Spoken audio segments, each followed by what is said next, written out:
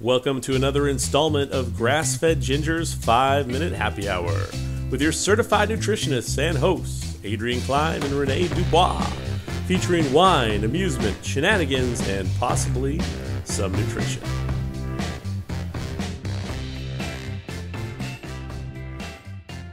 Hey, welcome to another episode of 5-Minute Happy Hour with the Grass-Fed Gingers. Hello. So we are here to do a couple of things. So the first thing is to drink wine. And the second thing is to play games and have fun.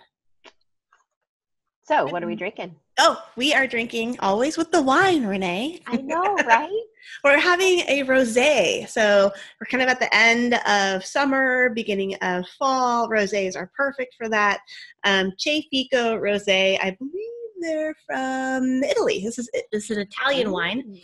Again, we'll leave a link in the description so that you also can purchase this wine if you have a desire to do so.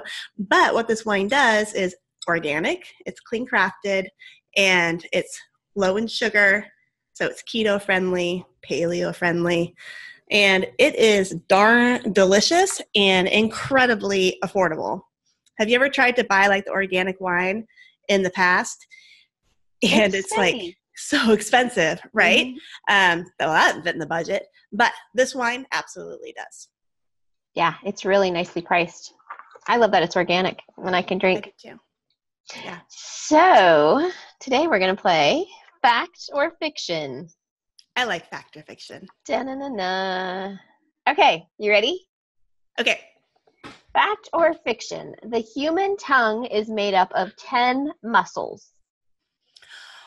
Oh, actually, I think that's fiction. It has to be more than 10. Actually, it is fiction, but it's only 8. Oh. So, yes. As long as I don't have to back up my answer, I'm fine. And so we drink. So we drink. 8 muscles. Mm-hmm. I just use all 8 of them to swallow that wine. Ooh, that is good rosé. Mm-hmm. You know, some rosés are a little too rosé-y, you know? That one's really too good. white. Yeah, this one's really good. You Fact like or it? fiction? Fact or fiction? Queen Elizabeth is a trained mechanic. Fault or fiction? It's actually a fact. Really? Mm-hmm. Yep, she can fix her own cars if needed. Well, that's impressive. She's kind of an impressive lady when you get to really know her stuff. Fact or fiction? The skin of kiwi is toxic. I mean, I want to say fiction, but I feel like you're pulling my leg. I'm going to say fiction. Fiction. Okay. Not toxic. Well, because we some people eat that, so I just figured. Yeah, no. I mean, nobody likes a fuzzy thing I don't. in their mouth. That's like eating a sock. Phrasing. Okay, fact or fiction? I love that I've worked in about 2 nutrition loosely based questions. So here's your first one, Renee. Okay. Nutritionist. Ketchup was sold in the 1830s as medicine. Fiction. Fact. What? Ha. How? The card doesn't tell me how. It just is. I want to know more. Fact or fiction? Ketchup was sold in the 1830s as medicine. It's on the internet, therefore it must be true. It must be true. Must be true. New Zealand is the smallest country by land area. Okay, number 1, you never have to ask me another geography question ever again because I don't know stuff like that.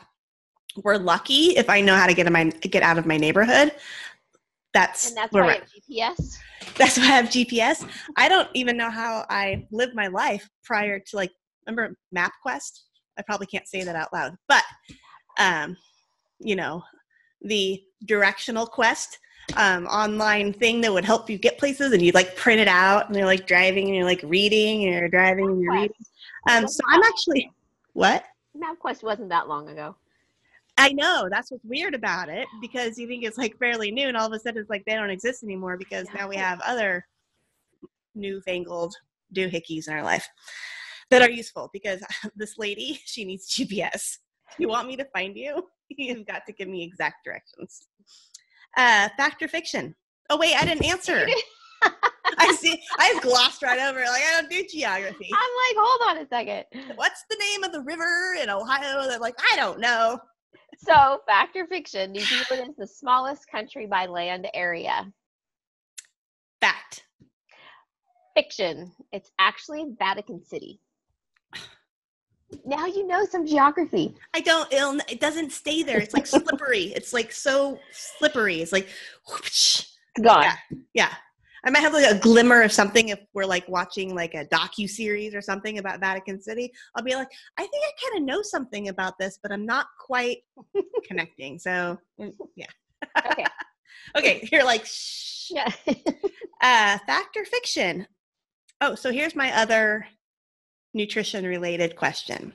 Ulcers are caused by spicy food and stress. True. Fact. I always want to go true or false. It's actually fiction. So this is new information because ulcers are caused by the H. pylori bacteria. I don't think I knew that. Yeah, and also iron tablets. But spicy food has... I guess it can just make it worse when you have a... Yeah, for sure. That's what I was thinking. Yes. But if you have an ulcer, chances are you have the H. pylori bacteria and you need to get tested for that. My last one is the best one, so I can't wait to say it. In 1984, Motorola came out with the first mobile phone, and it was equivalent to... It cost $4,000, but today it would have been $10,000. I didn't think Motorola's were the first one to the dock. I would have said Nokia was. So I'm going to say fiction. It's true. Whose idea was it to play this game? Yours. So you better drink. All right, lay the last one on me that you have. Fact or fiction? This is the best one. Nicolas Cage, you know who that is, yeah. Mm-hmm. Nicolas Cage bought a pet octopus because he sincerely thought it would help with his acting. I'm going to say true. It's true. I mean, mad respect for Nicolas Cage, right? But how? I don't even understand. I don't know. There's not much more explanation comes with these things, know. Renee, when you're looking it up. Like, it's literally just a fact or it's just a myth. It's not good enough. And I don't worry enough to think I should do more research. I just accept the fact that he had an octopus as a pet to help with his acting career. I can live with that for the rest of my life and not know any more. Last one. Despite its huge eyes, the dragonfly really has poor sight. I don't know this one. Huge eyes, poor sight.